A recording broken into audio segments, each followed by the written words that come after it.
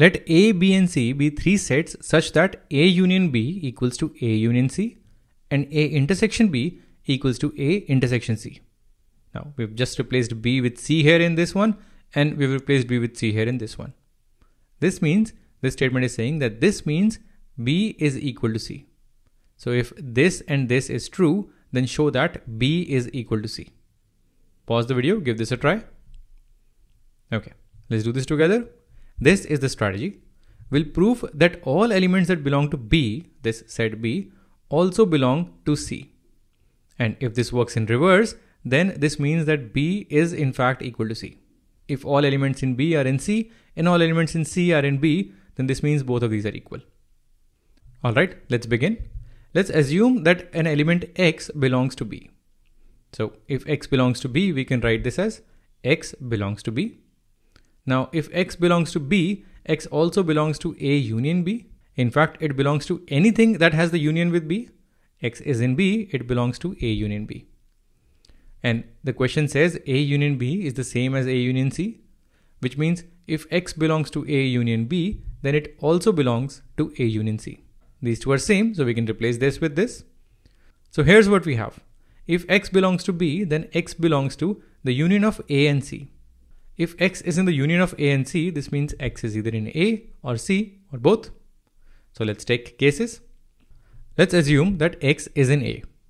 Now, if X is in B and X is in A, then X has to be in the intersection of both A and B. So X belongs to the intersection of A and B. X belongs to A intersection B. And from the question, we can say that A intersection B and A intersection C are same. This means that X belongs to A intersection C. We can replace this with this. These two are the same. Now let's see what we have. X belongs to A and X belongs to A intersection C. So X is inside A, but X is also inside A intersection C. So this means A has to be in C as well. So this means that X belongs to C.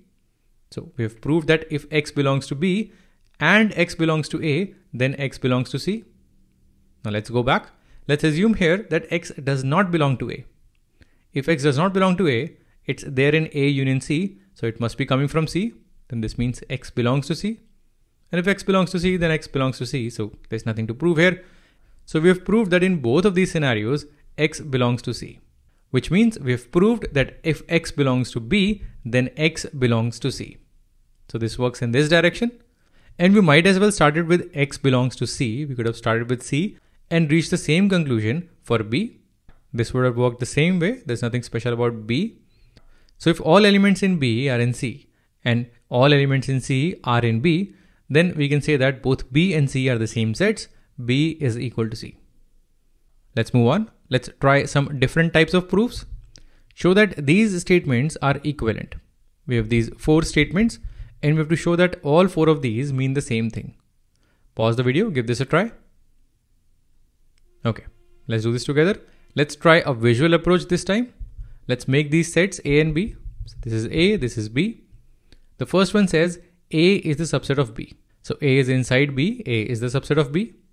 If we can prove that all the remaining three also give the same picture, or vice versa, if you can move from this image to each of these statements, we can say that all four of them are equivalent. So let's take them one by one. The second one says A minus B is phi.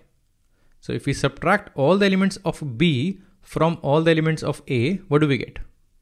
Well, A has all the elements that B also has. So if we subtract the elements that B has, A is left with nothing. And that's exactly what's written here.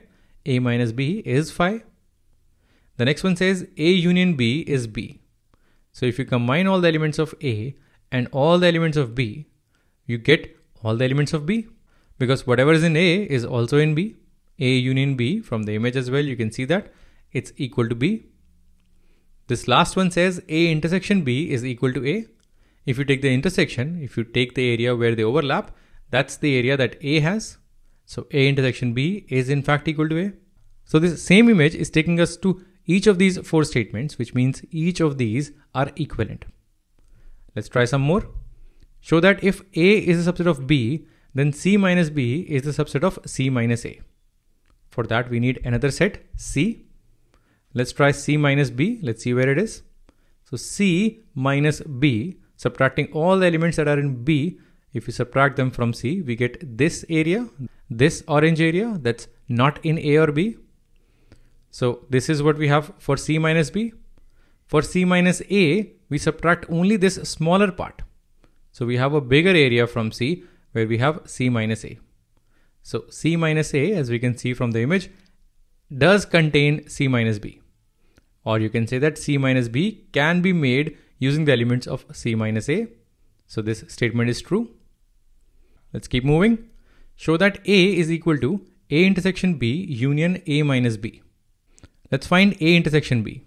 It's this area, union A minus B. The part which is in A but not in B. So this part. If we add these two, if we take the union, we get the entire A.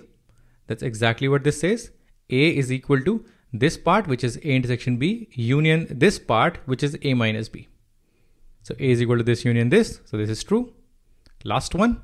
Show that A union B minus A is equal to A union B. So if we take A and then we join it with B minus A is this part, B minus whatever's in A.